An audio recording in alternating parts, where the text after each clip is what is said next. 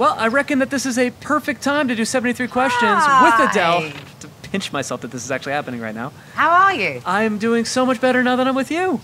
Me too, I'm so excited. I know, I think we've been trying to do this for a long time. 6, 7 years. Here we go. 7 years, let's get into it. Okay. How is Adele doing these days? I'm great. I'm really great. I'm excited. I'm about to put my new album out. And I'd assume that that's the #1 thing you're most excited about in life right now. It is, and that's why you're here. That is the reason I'm here, and it's so good to see you in hot and sunny Los Angeles. It is, typical Brit, wearing a tracksuit in this, 90-degree weather. It's okay, you look great. Thank you. And how has Los Angeles and the States been treating you these days? Great. I've loved being here. I'm very calm. The past year has been challenging. It has. Has there been one thing you've learned during this time? Just how much of a homebody I am, and I probably would never leave my house if I didn't need to. And I ask this question on behalf of fans everywhere. Okay. When are we going to see you next live or in concert on tour? As soon as possible. I'm ready to go, really. It's just up to COVID, so just keep on wearing your mask and don't be spreading that Delta, and who knows? Let me help you with that. Oh, thank you. Okay. I think we should dive into your childhood. Oh, I'd love that. Let's do it. How did you realize that you had a great voice? I guess because I got signed. My favourites are, brilliant, so I don't really rate myself as a singer. Is your mom musical? She's she's a fan of music, so yeah. And you did a Camden crawl and you toured small London pubs. I did. What was your favorite venue to play when you first started gigging? Probably Madame Jojo's. I played there a few times, plus all my friends used to play there as well. Do you think you still remember the Hotspurs chant? Oh, yes. Glory, glory, Tottenham Hotspur. Glory, glory, Tottenham Hotspur. Glory, glory, Tottenham Hotspur, and the Spurs go marching on. The crowd goes wild. Okay. Were you nervous to put your music up on MySpace way back then? I actually didn't do that. That was my friend Lyndon, so no, I wasn't. Oh, you weren't? Yeah. And do you remember who any of your top 8 friends were? I mean, that's 12, 13 years ago. Come on. Definitely Jack Pignate. Yeah. Definitely Jamie T, Kid Harpoon. Let me grab that from you. Thank you. Definitely Laura Marling. Definitely Lily Allen, because she was the queen of MySpace at the time. Probably a bit of Scroobius Pip. Maybe the Maccabees. How many is that, 6? I'm not entirely sure. Have you ever considered a different stage name all this time? No, because my surname is so boring. It's Adkins. Okay, this is a beautiful, beautiful home. It's so cozy. Oh, I'm glad you like it. Yeah, I tried to make it feel like a little English countryside. Yeah, I feel like I'm there. And what's been the most surprising aspect of living as a Brit in America? That my sarcastic humour doesn't actually travel. What's an unexpected similarity between London and Los Angeles? Tea and coffee culture. What do Americans do that's different than Brits? You have your own funky language for things, like this is actually coriander, not cilantro, and your eggplants are actually aubergines. Your movie theatres we call cinemas, your candy we call sweets. Right. Kind of the list is kind of endless, really. There's a lot to keep track of. There is. So am I looking at a typical grocery run from Adele? Yes and no. This looks super duper healthy because I'm making a vegetable soup tonight. But normally, there's some cereal, some sugar cereal for my son, and stringy cheese he loves, and milkshakes and things like that. But kind of, yeah, I watch what I put into my body these days. What do you miss more, Tesco or Sainsbury's? Well, I'd say Tesco simply because that was the only supermarket that was in my neighbourhood when I was growing up. But actually, it's Marks and Spencer's. All right, we're gonna go back in time. You're making your first album. Okay. 19. What surprised you about professionally recording music back then? I think how much I really enjoyed being in a studio environment, actually. And who in the crowd made you most nervous during your first TV appearance? Was it your mom or Sir Paul McCartney? Without a doubt, it was Sir Paul McCartney. Okay. And at the end of the show that I did my first ever singing performance on, he sang Hey Jude. So it was incredible. What a moment. And then there was SNL. There was. What was the scariest thing about performing live on SNL? Live TV in America in general, but also I knew that a few extra people were tuning in because of Sarah Palin, so I definitely shat myself. Yep, that happened. And you became a star, and how did you handle being recognized in public? I don't love it, but ever since 21 sort of came out, really, my hair gets bigger, my makeup gets thicker, and my dresses get bigger so that I practically look a bald eagle or something like that in day-to-day life.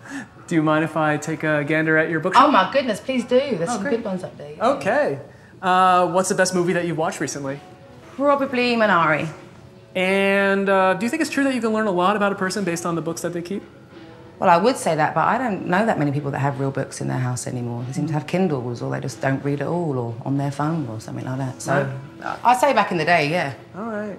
Well, now we're 21 years old. You're recording the second album, 21. Yes. What did your diaries throughout the songwriting process look like then? Drunk, chaotic, distressed, very, very sad. Yeah, along those lines. And what did you do with them after the album was completed? They are all hidden in a handbag somewhere in my wardrobe room in London, and I actually have no idea which one, so they could be missing for all I know. That's good bonus material. It is. Which recording would you say challenged you the most? Probably Don't You Remember. It was sort of my attempt at a country song. It starts super duper tender and soft, which I'm not brilliant at. By the end, I'm wailing, which is way more my comfort zone. But I'd say Don't You Remember. Yeah. And then there was your throat surgery. It was. I heard John Mayer offer some guidance after this procedure. What did he share with you? He just, you know, he was just sort of very encouraging to stay silent and be patient, and that actually my injury was a very common singer's injury, so not to worry too much about it. So yeah, he was great. He's such a sweetheart. I like him so much. How would you describe the difference in your voice pre and post procedure? It was definitely heading towards a Tom Waits sound that I had before my surgery, getting very, very husky. And afterwards, it was a brand new voice. It was so clean and pure, yeah. Yeah. And would you ever release the alternate version of 21? No, because if I wanted to do that, I would have done it already. So. Fair point. Okay. So, fashion questions. Okay. Heels or slides? Hate slides. It's got to be heels. Bare feet or heels on stage? Barefoot, so I don't fall over. And what's your most iconic style moment? Well, I would say probably my Armani moment in 2012 at the Grammys. Oh. And I was pregnant, so I just loved that dress. Who's your fashion icon? Kate Blanchett. Who always gets it right on the red carpet? Kate Blanchett. Okay. And what do you never leave the house without wearing? Hoop earrings. Who makes your favorite eyeliner? Pat McGrath. And what fashion advice can you offer me right now? Just keep on doing what you're doing. Comfort over style. Thank you. That's what I do too. I appreciate that. And when you're making your third album, 25, you said that making this album was the hardest thing that you've ever done. It was. But what was the easiest song on the album to write? Definitely Remedy. I think it's probably because it's about my son. And what was the most valuable thing that you learned from producer Max Martin? All about the hooks. For anyone looking to write a killer pop song, what's the most important piece of advice to consider? It's all about the hooks. About the hooks, okay. And what was the biggest difference between working on 19, 21, and 25? Well, 19, I hadn't long been signed, so I only had like 4 songs. So I had to actually really write an album, it felt like. 21, I couldn't stop writing it. It was just pouring out of me. I was such a hot mess. And then 25, I just didn't have time to write, really. So I just had a newborn baby. So not much. Let's go outside. Okay, let's do it.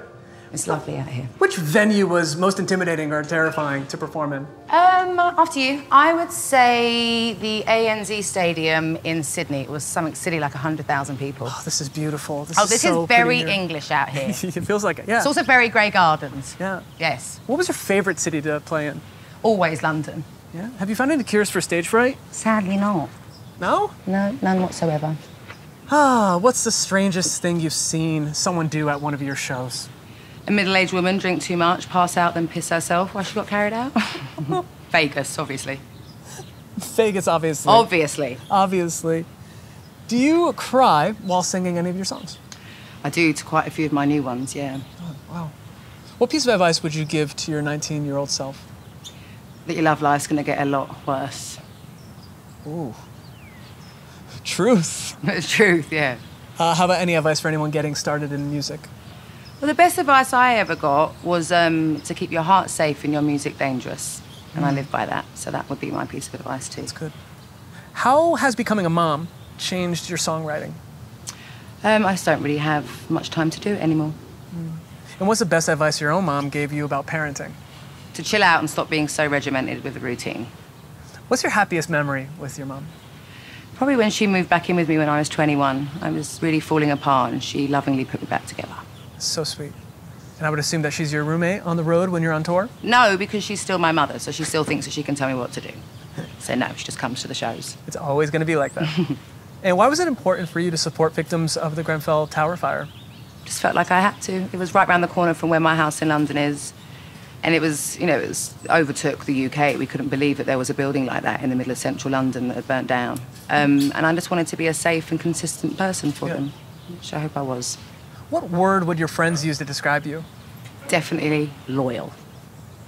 And I heard you do a killer Al Pacino impression. Can you give me some of that? Yes, but I think it's good. It's hoo-ha! From his role as when he's in sentence, maybe it's tanked, yeah. Okay, Adele, I thought we could have some more fun besides Al Pacino impressions. Yes, always. I have a phone here with an app on it where you can sing a little stuff into it and then you can change your voice into whatever you want. Fun. Okay, let's give it a go. Hello from the other side. Let's have a look. Okay, there's a lot of options. Let's start with helium. Helium? Like Alvin the Chipmunk.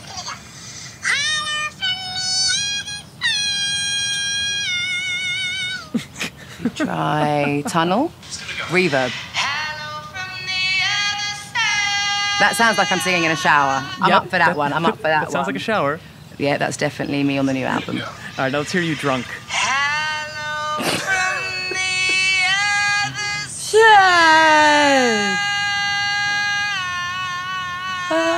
Please tell me the next album is like that. Pretty much. Pretty much. That's what the whole album sounds like. Thank you. Okay, now, would you be able to rank the top 3 favorite songs that you've ever created? What are they? I'm going to mix them with what mine are and what the fans are, I reckon. So I reckon Someone Like You would be number 1. Mm-hmm. I think there's a new song on the new album that would be my number 2, or be my second one. And then When We Were Young. Right. I really love that song. I love singing it. It means a lot to me. Great selections. And can you do the same for Beyonce's top albums? You know, that could be controversial. The Hive might come and kill me. My personal favourites. My first one is Sasha Fierce, that Sublime double album. The second one would be Lemonade. The third one is a bit of a toss-up between 2, but I'm gonna go with my gut and my heart, and I'm gonna say B-Day. You know she's gonna watch this. Was breaking your Grammy in half for Beyonce easier or harder than you thought it would be? It was actually really easy. I was just so uncomfortable and nervous up on the stage trying to give that speech right in front of her. I just sort of twisted off and fell off with my hand. It felt like fate. Now, on the internet, there is David Attenborough narrating your Hello music video. Yes, there is. With his iconic voice. Yeah. Was that totally surreal, watching that? It was incredible. It was live on radio. I don't even know if he knew that he was doing it. He just sort of had to watch the video and read the lyrics, or, you know, read his script and stuff like that. But he's like everything in the UK. Like, we love him so much. And he's my mum's hero, so it was phenomenal. Yes. Do you read what people write about you on the internet? Very rarely. What's the most ridiculous rumor you've ever heard about yourself? I think all the crazy rumours about my love life, you know, since I've been single and stuff like that, they're just, none of it's true, so probably those. In your career, do you think there was ever a time that you felt like you couldn't be yourself? No, I've been very, very lucky with that, and I know that. No, never. What's the proudest possession that you own? It's actually inside. Let's go in. Okay, let's see. In the meantime, yes. How about some British this or that questions? Okay, Blur or Oasis? Blur. Noel or Liam? Definitely Liam, without a doubt. Prince William or Prince Harry? Prince Harry. Spicy. Spice Girls or the Beatles? I mean, that's a bit unfair, but I'm going to go with Spice Girls. By the way, what's the most impressive thing about the Spice Girls? They really don't care. They really, really, really don't care about anything. And I can think just their brashness and stuff like that, I think. Okay, what do we have here? It's pretty amazing. All right. Celine Dion's Gum. That's right. What's going on here? James Corden, who's a friend of mine but also does carpool karaoke, which I did, he did it with her and knew how much a fan of her I was, and so he made her spit her gum into a piece of paper and he framed it for me. And it's my proudest possession. 3 questions left before I get out of here, Adele. Okay. Well, the whole world is waiting. I'm going to attempt to try to get you to spill some tea on the next album. All right. If 25 closed a trilogy, what is something new you'll explore for the first time your next album? Does anything ever really end? What one specific thing that's different in this album than every other album? It's definitely my most personal one yet, I think, yeah. And last question, question number 73. What's the new album's name? Well, let's keep going and maybe you'll find out. That's unconventional. This is a 73 question interview and... Oh, let's do it. It's so much fun. Sit down, make a cup of tea. Okay. Yes. I love the Skyfall theme. Oh, good. How is recording this Bond theme different than recording your other stuff? Well, I was heavily pregnant, actually, when I did the vocal for Skyfall. So, and it's the only song that I recorded while I was pregnant with him. So my voice was a lot lower, and he also hated it when I was singing the high notes. He'd sort of kick around inside of me. Who would you bet is going to be the next James Bond? I mean, it's a tough one. There's been lots of different choices and stuff. But I would like Jonathan Major to be the next Bond, but I don't know if that's allowed because he's American. Would you like some milk? Yeah, I'd love that. Thank you. But I think Idris Elba. And what song, not yours, have you sung the most in your life? My heart will go on. And who would you love to cover one of your songs? Barbra Streisand. Now, I know you love Nicki Minaj. I do. If you were to collab on a track with Nicki Minaj, what would it be called? Mum Lee. There you go.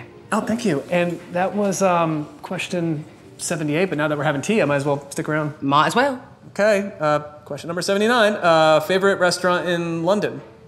Kai's. I'll just keep going with the British questions. Oh, please do. Favorite pub of all time? The Walmer Castle. Oh, that tea is good. What's a stereotype about the UK that's totally true? That it always rains. What about one that's completely false? I feel like everyone thinks that we've all met the Queen, and we haven't. So yeah, we'll be there. Now we're at 82 questions with Adele. Having fun? Yeah. Good, me too. Keep going. Favorite curse word? What telly have you been binging these days? Oh, I noticed that. I have been binge watching on the telly Ted Lasso. I think it's great. It's very British as well. What might people not know about wearing your hair in a beehive? Well, if it's your own natural hair as a beehive, it gets a bit smelly. Yeah, well, best tip for putting on false eyelashes and asking for a friend? Get someone else to do it for you. What decade of fashion is your favorite? Probably the 60s. What should everyone have in their wardrobe? A cozy jumper, aka sweater. Okay, we're at question 89 now. Biggest risk you've ever taken? Leaving my marriage. What would you be doing if you were not a musical artist? I like to think I'd still be doing small little gigs in pubs and clubs on my guitar. Yeah. Even though I'm sure no one will come and see me. But I really wanted to be an English teacher before all this happened, so I'd like to think that I'd be doing that, yeah. What are your favorite lyrics you've ever written? They're all on the new album. Ooh. Yes. Who is your favorite lyricist? Leonard Cohen. Oh, love him. Me And too. who is your favorite composer? Hans Zimmer. Who's your dream duet partner? Chris Stapleton. Woof. Wow. What's your most listened to album of 2020? You know, I went for comfort. I was listening to Show Some Emotion by Joan Armatrading. It reminds me of home and reminds me of my mum. So I was listening to that a lot. That's sweet. How many are we up to now? We are at 95 questions. Oh, okay, yeah. Great. Let's call it a day. We're done. 95 later. questions. You Wow. can take your tea if you want. Oh, thanks. Yeah. That'll give something for the fans to work out. See you in 7 years. Thanks, Adele.